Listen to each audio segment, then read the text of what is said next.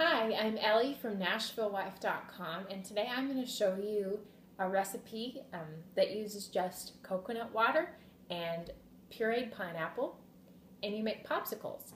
So I tried coconut water for the first time. I bought it at Aldi, and I tried at room temperature, which was a pretty big mistake. It wasn't good at all. And then my reader suggested chilling it and trying it again, and it was a lot better. Thank you for that suggestion. It's still not my thing to drink plain.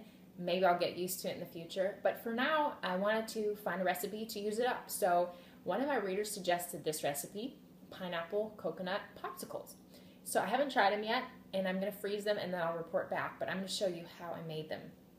So all I did was take some pineapple chunks that I got at Aldi, and I put, I put 2/3 of a cup of pineapple chunks, and then I put 4/3 of a cup of coconut water, and I put it in this little container from my Ninja blender, and then I blended it up, and then I just poured the mixture into my little popsicle containers, and that's it. So I'm going to stick it in the freezer, and I'll report back and let you know how it tastes. I hope it's good, but we'll see.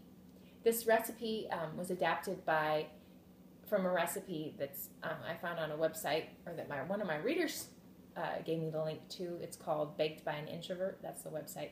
So I adapted it a little bit, but it's basically the same.